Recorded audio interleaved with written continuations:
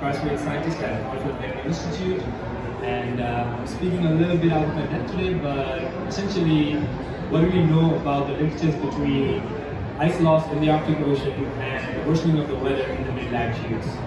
So let's first start a little basic.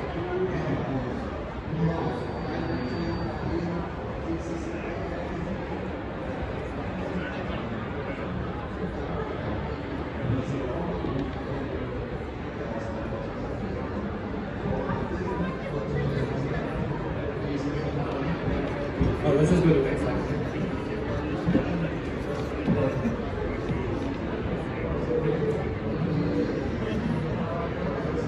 Awesome. So let's start basic. It's something that we all know, we've all agreed upon, especially if you're already here, that the global mean surface temperatures have already gone up by about 1.2 degrees above the baseline of 1850 to 1900. In fact, 2020 was the second warmest temperature record, and the past decade, the 2011 to 2020 decade, was the warmest decade on record. In the ocean, it's a similar story. It has been accelerating in the last 20 years at all depths, which has already brought about this idea of a new normal, where if we compare the previous decade of the previous 81 to 2010 normal average against the 91 to 2020 normal, we see a very strong warming, especially in the Scandinavian and Central European regions. This new warmer baseline reflects observed changes in the climate. Alongside this global temperature change, what we can also see is that the Arctic is warming at 3 times as fast as the rest of the planet. Here you can see these climate stripes, and these are particularly for the Arctic, and you see how strong the temperature change is right at the end.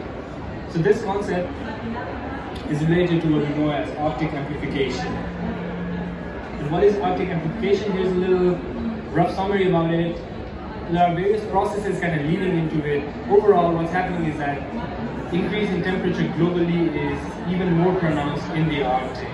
So there are various factors leading into it. One of the main one is due to the albedo feedback, because the difference in the reflectance, so how white snow is versus how dark the ocean is, means that when you're losing snow and ice from the upper layer, you're absorbing more sunlight into the ocean surface. This leads to a lot of other things, such as a warming in the upper oceanic layer, which gets integrated below, and also a change in the temperature gradient between the Arctic and the mid-latitudes. There are other factors associated with Arctic amplification that I'm not necessarily going to go, but they also affect us, such as more aerosols or reduced stability in the water column, potentially more water vapor and clouds in the upper layer that actually increases the insulation effect from the top. So all this kind of ties in with the fact that in the Arctic we're losing sea ice rapidly. In fact, if you see compared to the 1980 versus now, we've already lost up to half of the ice extent in September. It's true across the season. In fact, in 2022, which is the blue line, the winter highest ice extent was actually the lowest on record. For the September ice record, it was not the lowest. 2012 was the lowest sea ice extent in the Arctic, but we're right near the bottom. And this again goes back to show, here we have another figure illustrating Arctic amplification. You see that there has been the temperature anomaly is present throughout the globe now, but as we progress further in time, we see that the Arctic is warming especially strong. So yeah, we see this temperature change reflected in another figure here, where we're seeing the temperature anomalies in the map, and we see that the peak is located right above where we would expect the peak sea ice to be. And Arctic temperatures are off the charts. But then this brings us back to the original question.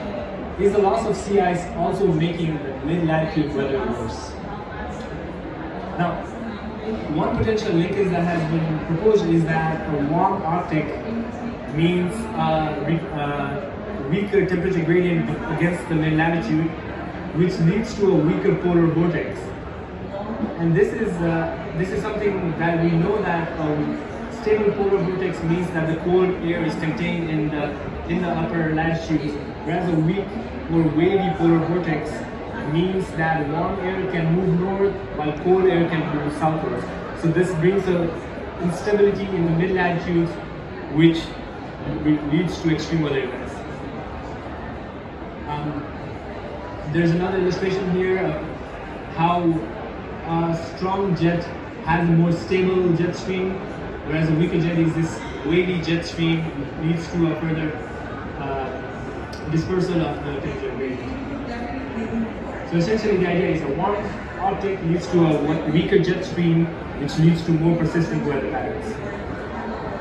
And this weaker jet stream event has been observed multiple times in the Arctic.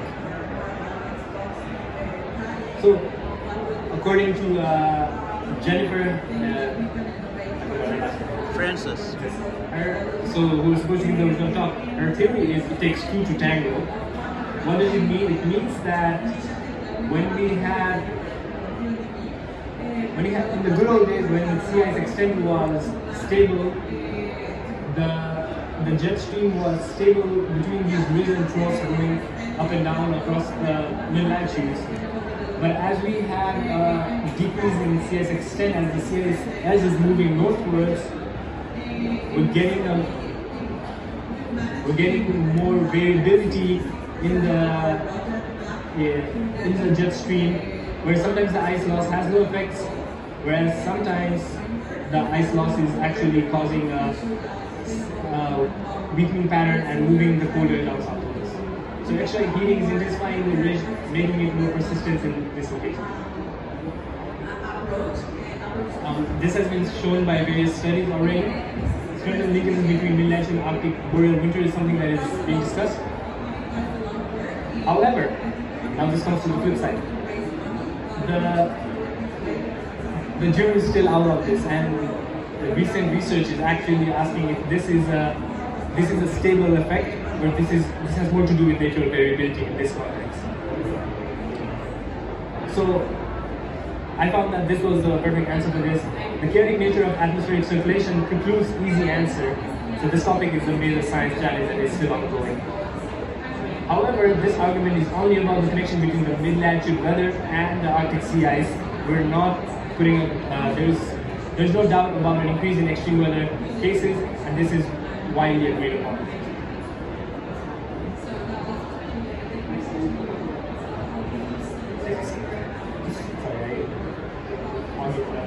And this is a report from IPCC which shows you an increase in extreme weather events throughout the world. And there are projections by this is from the Met Office UK, which shows you what kind of extreme weather events we're expecting. We're expecting a wetter winter, drier summer, more drought events, but there is rainfall, and when there is rainfall, it is more intense.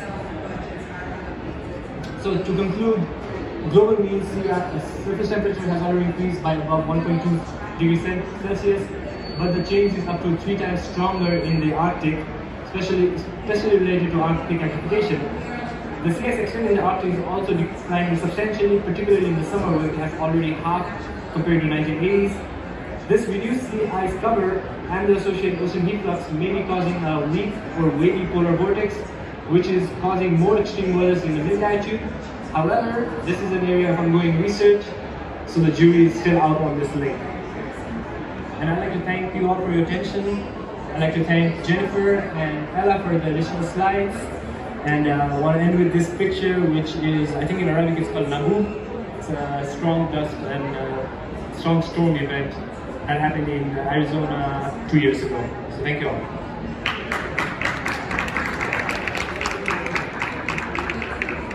And with that, I'd like to pass the mic to Robbie.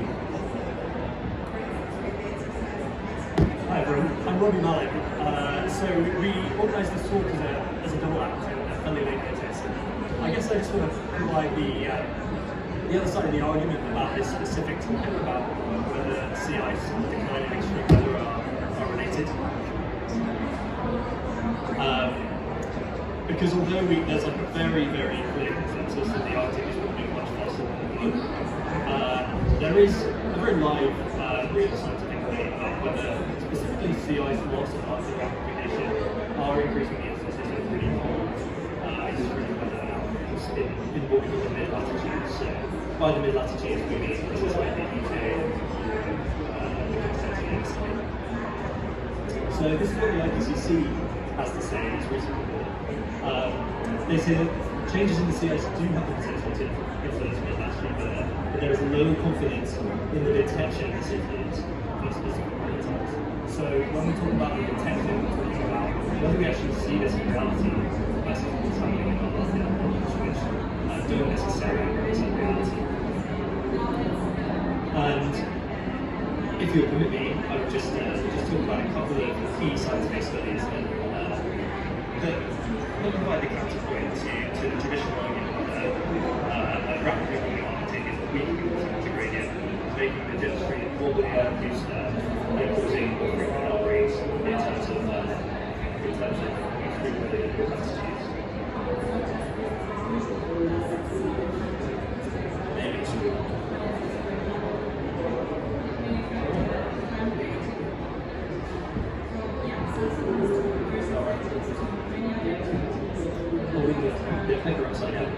So the key bit of science in this argument is that on the top we're showing the change in the gradient between the equator and the poles, and it's just blue, okay? And that means it's decreasing, right? So although the equator is much warmer than the poles are catching up, right? This is what we call Arctic amplification.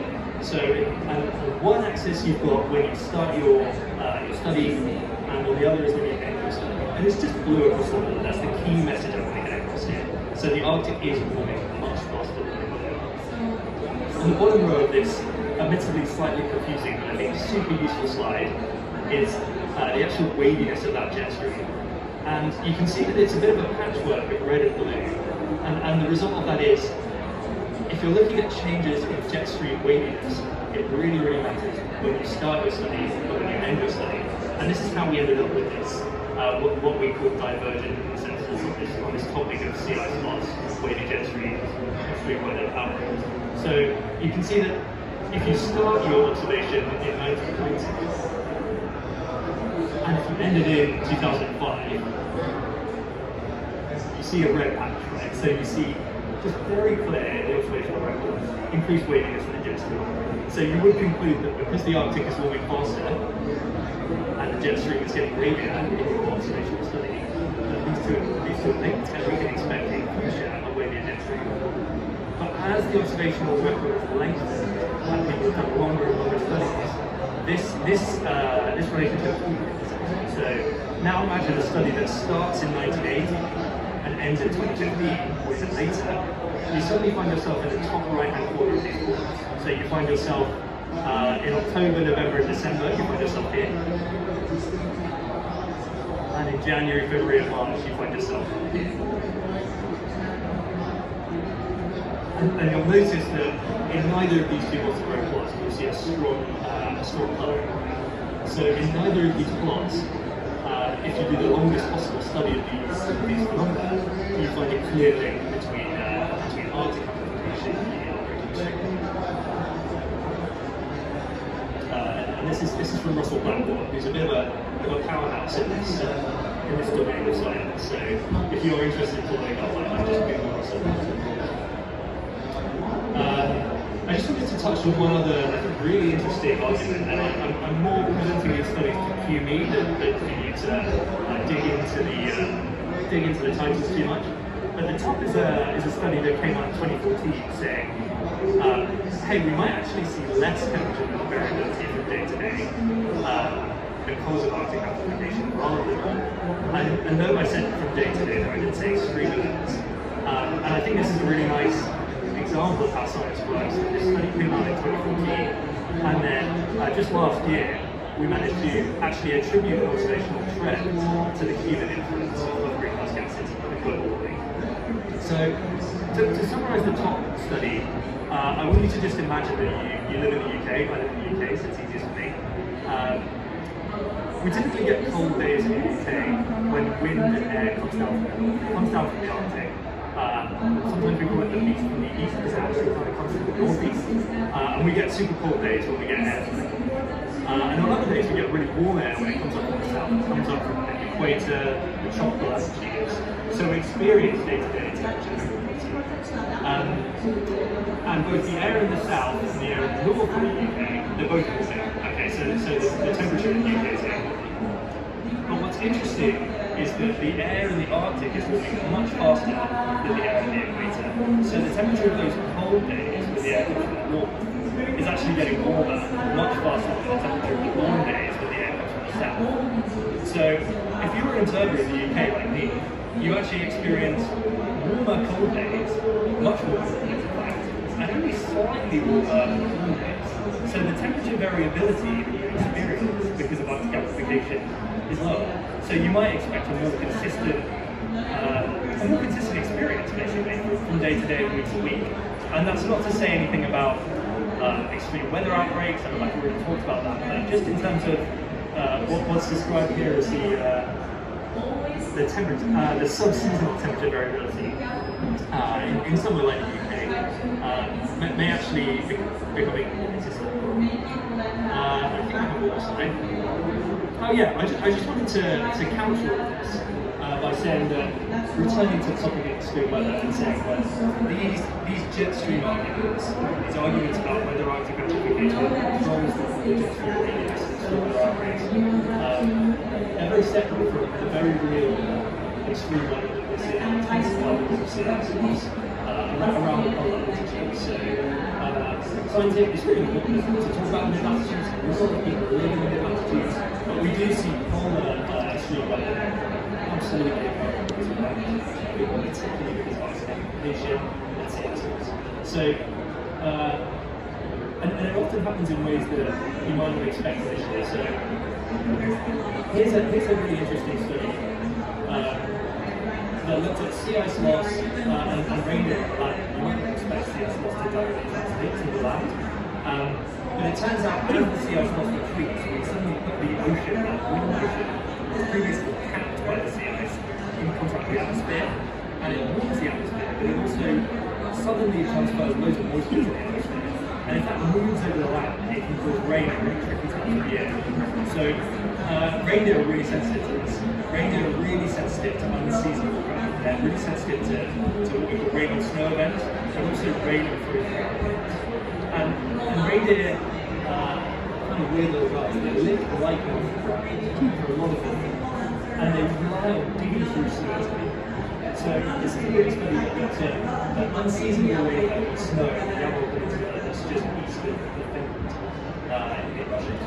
And you have this unseasonal rain or snow event that's linked to sea ice, and it froze a layer of snow, and it made the reindeer unable to break through that snow. It was a hard layer of snow, and they just couldn't break through it to get to that lake, and it caused massive death. It caused mass death. It's actually millions of reindeer, and this happened twice. This is exceptional. We have fossil records of reindeer. We know a rough history of reindeer, and this is really a drastic event that's directly linked to sea ice. This extreme event that's happening right now in this case. And it's worth saying actually that as well as reindeer, a lot of species rely on smashing through snow to get to stuff. So a lot of birds of prey in the Arctic, owls, hunt by diving through the snow and getting into like lurking in the snow. So as we bring about these seasonal rain and snow events, we bring about the inability of lots of animals to hunt. There's also a really nice study here that looks at sea ice decline in the Barents Sea, it's not Norway, it's really unseasonable extreme snowfall around Finland. And that is a nice example that's not linked to this wavy jet stream hypothesis, but it's linked to what I said earlier about a rapid, intense, hazy word flux is insanity. A rapid transport of the moisture from the sea to the atmosphere that just dumped out the really extreme snowfall. not because of wavy jet streams and Arctic aggregation, but just because the ocean was exposed by cooling back of the sea ice and Barents Sea. And the underlying cause of that is much more to do with warming and also the Atlantic, also the Atlantic into the Arctic. And just one more thought that I'd like to bring up about all these themes about Arctic aggregation and warming is that they really affect glaciers and terrestrial and land ice sheets. And in some ways that's, I hate to say it as a sea ice scientist, but that's the real threat, because that's where we drop in things like sea ice. So we talk about these things like flux of heat and moisture to the atmosphere, and it's causing extreme precipitation, both rain and snow. In places like Svalbard, have these glaciers that respond at a long time scale, and we have the capability to really wound them. So sea ice decline and acidification ties together one of these slow responding but very meaningful land ice schemes that could be really dangerous looking out to 2040. So that's all I've got to say about this topic. If you have any questions about these themes, particularly about the jet stream, and try not to be very much a sea ice scientist and not a meteorologist, but please do shoot. I'm sure we'll happy to answer questions.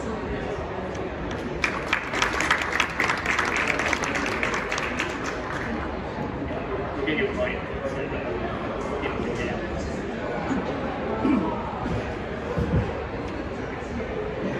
Thank you. Tough question. I live in California, but I was born in Bangladesh. According to your latest science, what is the level of, how many meters of increase in sea level are we looking at in 2050? 2050? Yeah. Ooh, I'm not a terrestrial meteorologist, and those are the folks that really handle this. But I think James probably has an answer. 2050 is sooner than I am aware of the biggest because it tends to accelerate as these big ice masses. The reason I asked is because with 1 meter increase in sea level, a large part of Bangladesh would go underwater, right? For sure. Just trying to get a sense of. So the central estimate for 2100 is something like half a meter, but there's very wide uncertainty based on our emissions pathways, and also uncertainty in the science. The uncertainty might take quite wide. For 2300, we're looking at, even if we hold temperatures to 2 degrees, we're looking at more like a meter in 2300. But on 2050, and ironically, the answer will be more certain. I don't know. Hello, I'm Paul Beckwith. So, by my understanding, the jet streams exist because the Arctic is cold and the equator is warm and Antarctica is cold. So the jet streams, also the rotation of the Earth sets it up. So because we're greatly warming the Arctic, the jet stream has to change.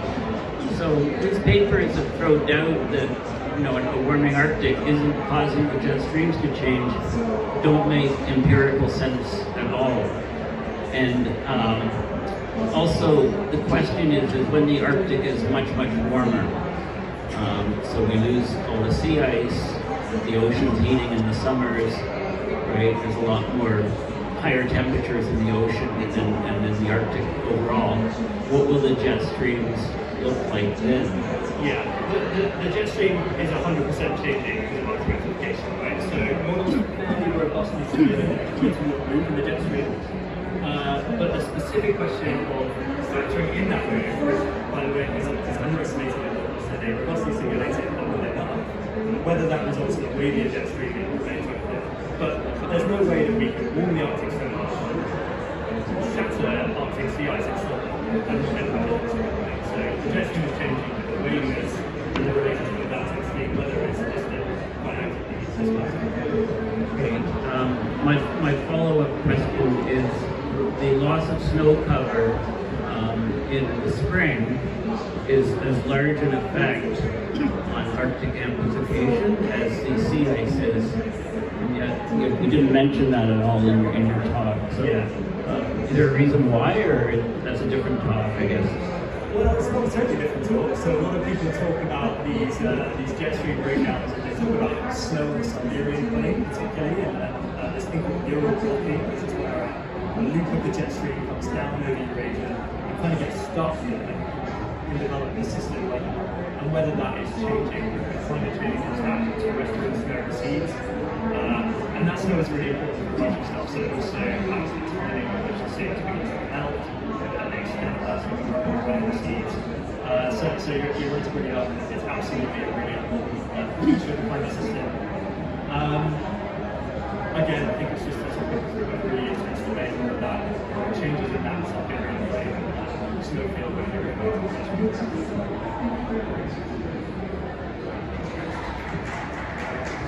in